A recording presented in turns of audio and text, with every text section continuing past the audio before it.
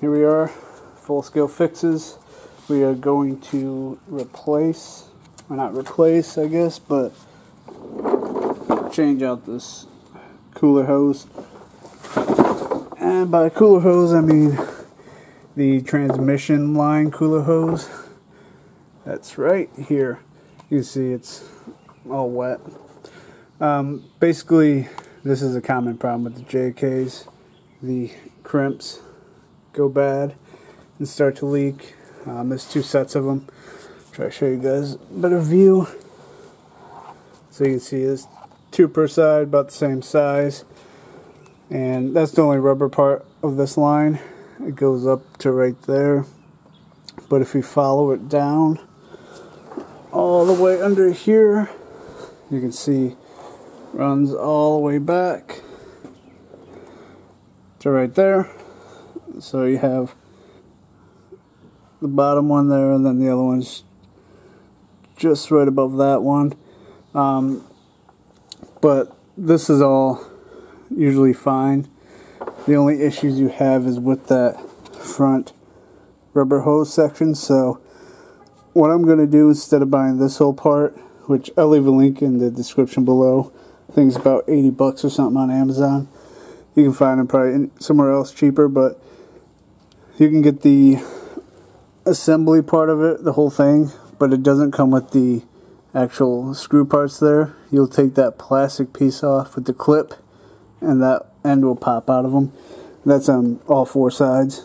But in this case, I'm going to try to save the 80 or 90 bucks and use this foot of, I think it's 3/8 hose. I'll look at it again, but I got this from AutoZone. The lady chopped off a foot for me, and it was only $2.35. So under $3. I got hose clamps already, so I'm going to try to repair that and save a bunch of money rather than buy the whole assembly when it's just those crimps that are bad. So I'll go over this hose again in a minute, and going to get some tools, get some picks, get the Dremel ready, and I'll show you what I'm using to do this, and we'll get into it. In this job I'm going to end up using just a creeper to go underneath. I'm going to take the whole line out just to make it easier for myself. If you want, you could probably cut it and do it all underneath and not remove anything, but just for the sake of removing it for you guys, so if you do want to do that to get the whole new line, that video will help, but also be easier to film and do it out here in general. So I'm going to be using a Dremel to cut the old crimps off. I'm just using 420 Dremel cut-off wheel. Got this at Lowe's, I think for like $5, pack of 20. So I'll be using that, whatever cut-off wheel method you're looking to do, use that. This I'm going to use to cut the hose. If you got a hose cutter, great, but I don't, so I'm just going to use that. And then a pick, seen this used to get the little plastic covers off, and as well as get the little clips out, because you got a little clip that you push out, and that's what releases the hose. Also, I'm going to bring some needle nose pliers and a flathead just in case I can't get it out with the pick, just to kind of help out. But gloves, and then 3/8 inch 9.5 millimeter. That's the hose size. I think AutoZone, the part number for this was like, I think 900-105, I think. It's listed up as like a power steering hose, I think, but it comes up under transmission cooler hose for this. So the one AutoZone I went to didn't offer a foot of this or anything. They wanted you to pay the $15 for the whole thing. The other one I went to, she said she'd just chop off a foot or two, whatever I needed. So instead of paying the $15 for a whole roll, I got this for a couple bucks. So that was a nice saver. This, she ended up cutting it at 13 inches. You guys will know by the end of the video if that was enough or if I have to go get some more. But those are the tools I'm going to use. Anything I add, I'll just let you guys know as I'm doing it. And I'm going to start by coming up here, I think, and working on getting the hoses disconnected from up here first. Alright folks, hope you can see here. I just got a flathead underneath the plastic here. I just started working it.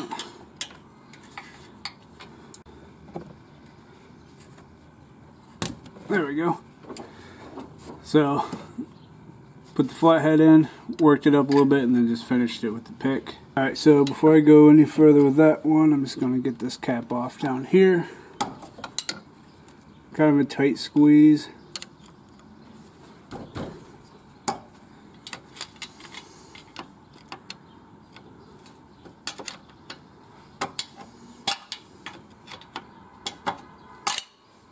There we go. I'm just putting it in and then using the support. There's a little body support up here. I'm using that to pry out with. Alright guys, so just fiddling with it. Pretty much going to try to get the pick on that back side. If it focuses. Get the pick on the back side and try to scoop under that ring and show you guys on film. I put just a little bit of a PB Blaster, some penetrating oil on the rings to help them. They're a little rusty looking. So let's see if we can get this thing off. This is a tiny pick. You might have better luck with a bigger one. But let's see. I got it moving a bit, so that was a bonus. I almost got under it the one time.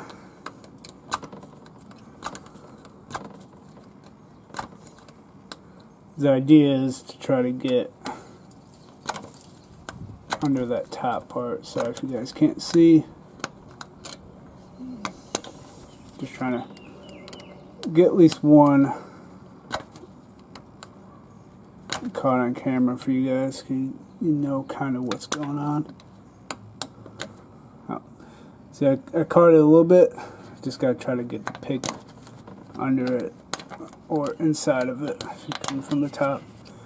So, gonna probably try to put you guys down just to do this because it is hard to film and do at the same time, but there we go, got it. So, you see that right there? You work like this and you try to angle this pick down and get inside of it, and then you pull it toward you. So let me go ahead and pull this off. Okay, that's what it looks like. You're just trying to get inside that bottom lip and hook it and then just pull it out. Going to do the same for the bottom off camera, and then we're going to head to under the Jeep and then try to get it from there. If you want to, you can turn this tire to the left and give you a little bit more room to work with. Then this line should just pull out. I'm going to wait because I don't want it leaking transmission fluid everywhere right now. So I'm going to leave it be, get this other one out, and then we'll go underneath, get those out, and then we'll start popping those off. This is back underneath. I didn't showing you all this process because it's pretty tight down here, but all you're going to do is follow your lines like I showed you earlier, and you see the one goes right here, which I move that cap off. Flathead, I did throw, let me get some light there, I did throw some PB Blast on there. That one's soaking, and then if you follow the other one up top here, got the plastic cap off, and then I actually have that clip. If we can get up there, that clip, you can see it pulled off almost all the way. That one was facing that way to pull off. Not sure about this bottom one, but same with the one up front there. That second one I pulled off. There we go. That bottom line was actually facing the opposite way of the other one, so clips might not be the same pointing like direction wise, but just keep feeling around, try different angles. If you're not getting anything, it should pop off. But once I got the one side kind of off, I grabbed the other pick I had and just put it in between so I didn't lose it, and just worked it off. I'll probably just grab the needle nose now and grab that piece off, and then then I'll work on this bottom one and try to get that one off, and then we'll go ahead and pull this line out. So ran into a dilemma after battling getting this bottom clip off, which is kind of rusted on. I got one side started and the other one still wouldn't pull off, so it had to work it off, but it came off. But now, I don't know if you can see with the light, but this top one feels like I could just pop it out like I should be able to, but this bottom one is like seized in there pretty bad. It doesn't move at all at the base, and I really am scared of breaking it, so I'm trying to do what I can. I tried even loosening this bolt nut, but that doesn't move at all. But the crescent wrench, I don't have a big enough box for it. Tried just tapping with a hammer too to shake off, maybe some rust. But it's looking like I'm going to have to leave these two attached and then just take off that one down there, those two, and just repair it like that, because this just is stuck on there. And since I'm not replacing the whole thing actually, and I just want to take it off to make it easier, I'd rather not risk breaking it if I don't have to. So I'm going to work on a little bit more, but it's not looking good. So stay tuned, and we will see in a second for you guys if I move down and just take the front off and work on it that way, or if we can get this back off too. Alright guys, not gonna lie, it's been a struggle. To show you what those clips look like, if I haven't yet. So I couldn't get the lines on the transmission, that bottom one, to budge at all, and it looks pretty crusty in there. Another one up here. These two weren't the easiest. Top one a little bit better, but that bottom one is pretty crusty and took some work. If that focuses.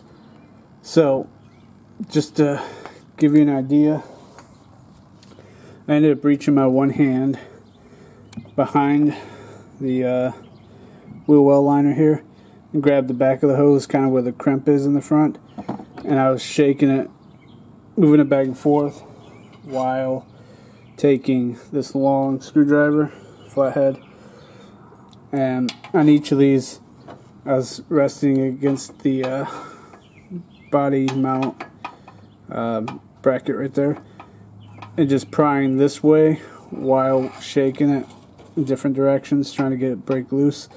And then this one was really tough, but finally got that broke loose, so I can't imagine getting those ones underneath.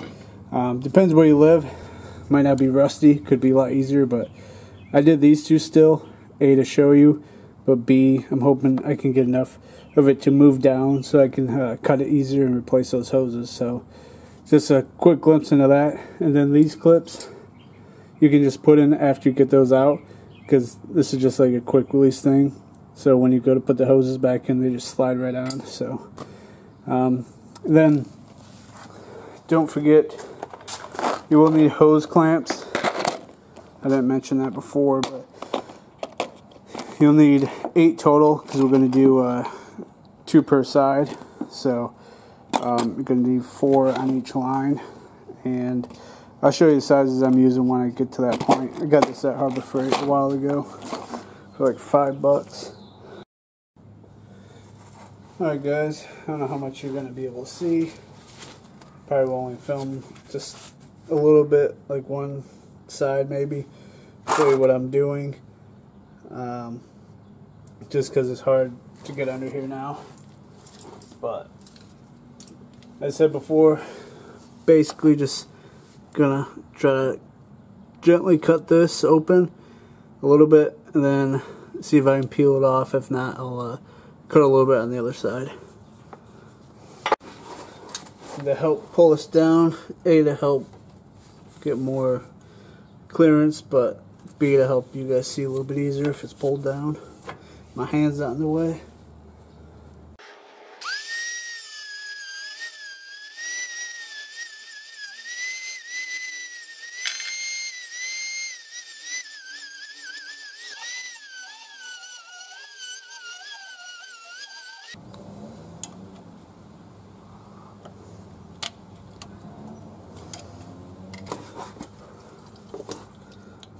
just spraying brake clean just to try to get a better picture here.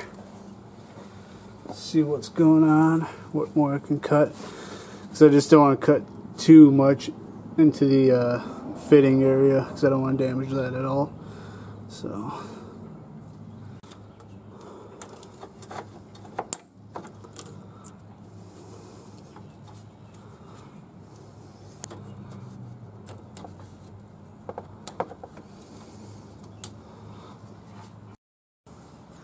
alright guys, as you can see, I got this end off, just using the snips and twisting and pulling it off. I'm going to clean up that little debris there.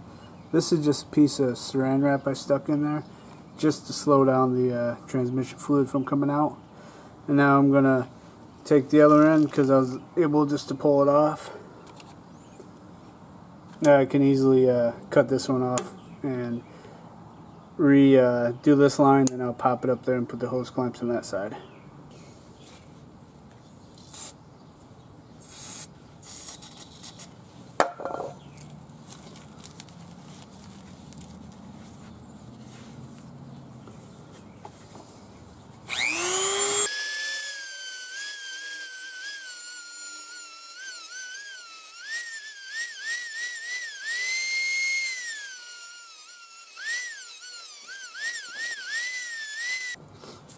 So on this one I just went and cut on each half, so maybe make it a little bit easier.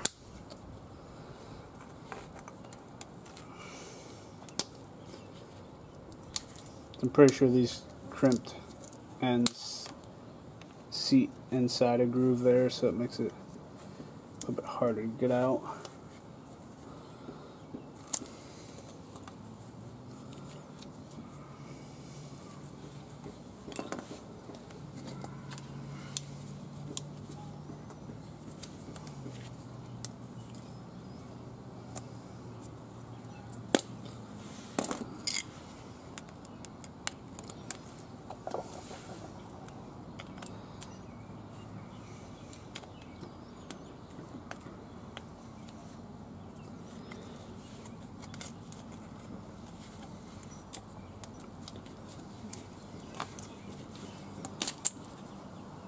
There's that half. But if you guys can see, there's a little bit of metal in there, so that's what keeps getting caught on, I think, because you can't really cut that piece. Shouldn't matter for doing what we're doing, because we're just going to clamp 2 clamps down, so that lip shouldn't matter to clean out, but we'll see.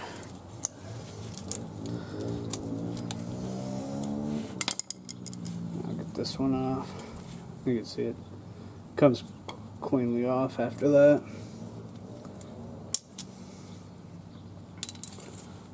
And then here I just clean up that little area. And then at least now that I have it off, I can also take a wire wheel and clean that rust off up there and get that back together. So that's the original 3/8 inch. I'm just going to basically run it along. If you want, you can get a paint marker or something and mark it. And I'm just going to cut it a little bit longer than it says. And we should be good. So I'm going to cut it about right there. Just make sure you have a sharp blade when doing this as well. Now this will leave me plenty to work with, because I had a little blue line I made earlier, but now I got extra on top of it, so should be good. Ideally a good pair of shears would be nice, or an actual hose cutter, but is what it is. Now we are just simply going to find the best clamps for these. Which I know in this pack, most of them only come with like 4, 5 there, 4, 10, so they vary in how many you get in the Harbor Freight pack. These aren't the best clamps either, so if you want, go splurge on some better ones. But these, I'm guessing, or maybe the 7/8 or something. They might put halves on the other ones, but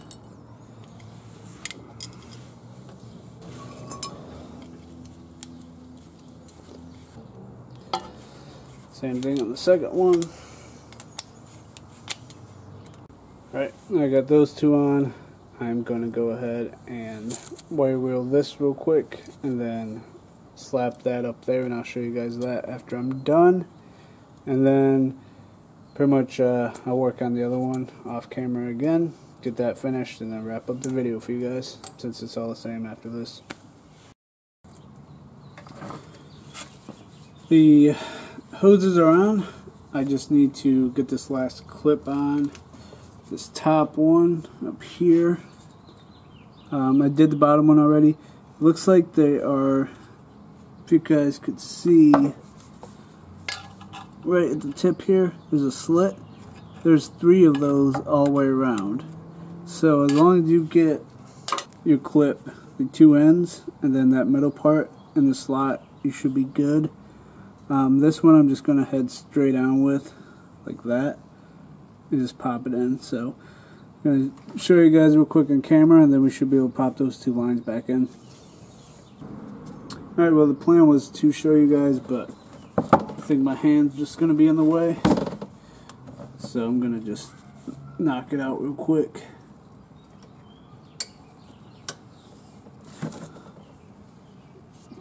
You see that little corner right there?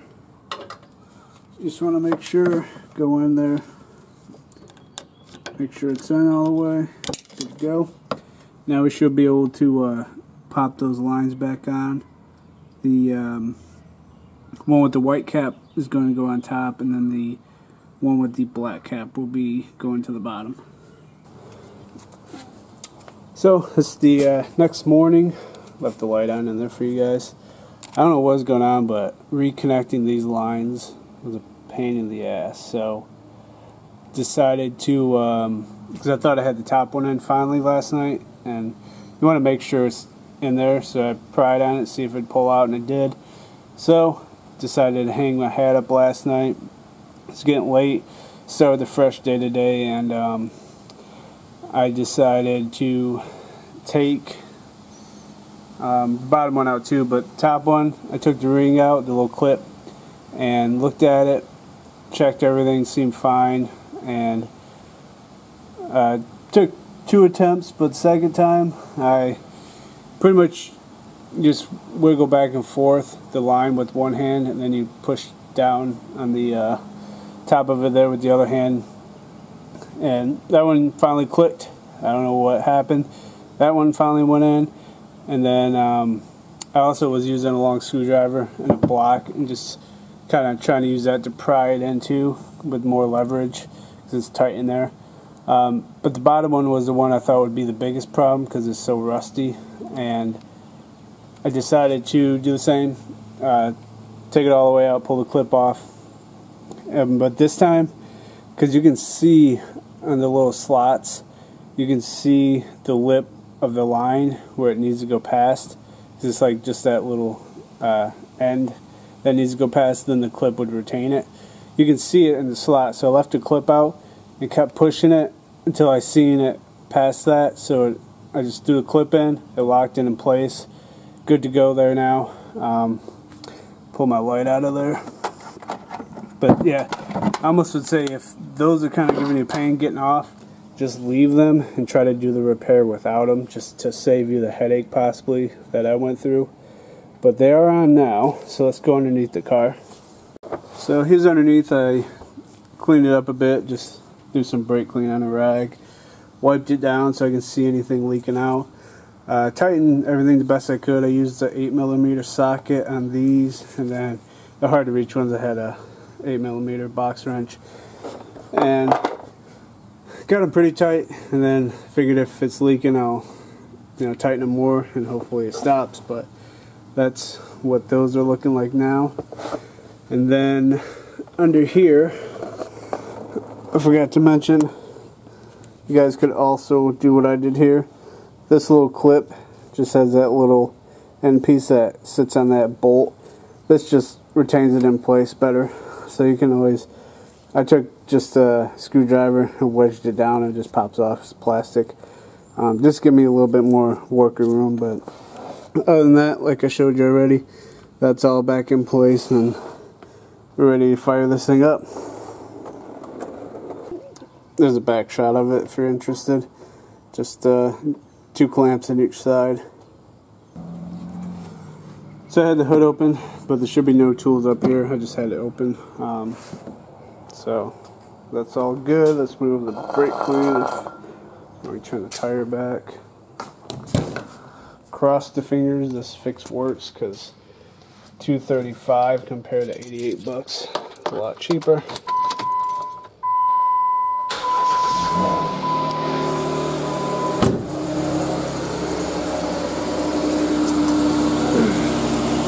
Get a flashlight here.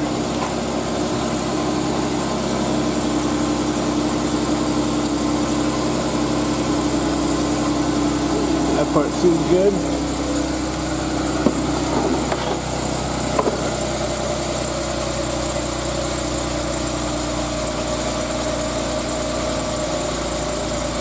So far so good, no leakage I see.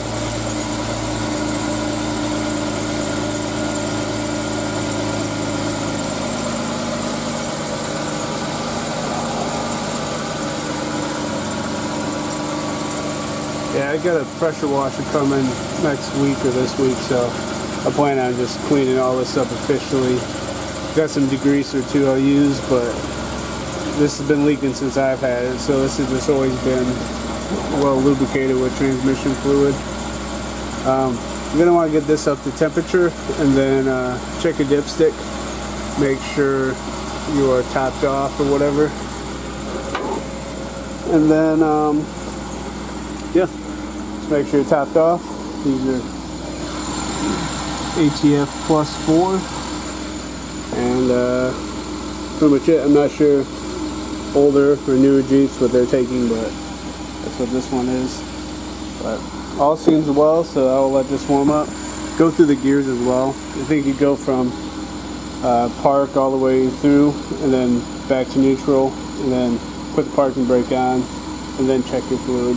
So, alright, thanks for watching. Please give this a thumbs up. Any comments or questions, please leave them in the box below and check out the links in the description. I'll see you guys next time.